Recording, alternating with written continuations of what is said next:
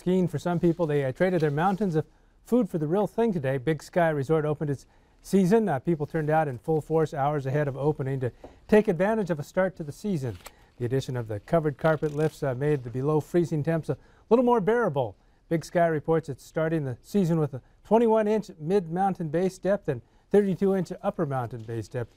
Even more snow is possible tonight. And we go from those freezing temperatures in the mountains to warmer around here. Bob's in it from the Weather Center. I'm shushing from one side to the other. Oh, yeah, Red Lodge, they open tomorrow. Bridger Bowl opens tomorrow. I think they open like for Friday, Saturday, and Sunday. So Red Lodge, they'll be open. It's going to be great news. But we're going to talk about record highs. Today, this is what it was. These were our records around Montana when we started today. Now take a look at this. These were our reported highs for the day. And everywhere you see a little red star, that's where we have a new record high. Over there in Dillon, that just changed. That was 63. They got up to 64 degrees, so that's a new record high as well. So just about everywhere in the state, we have new record highs. It'd be easier to say where we don't, Cut Bank and Missoula. But look at Billings, 71 degrees today. The old record was 65, and we're looking for a little cool down tonight and a chance for rain. We'll chat about that coming up in a few more minutes.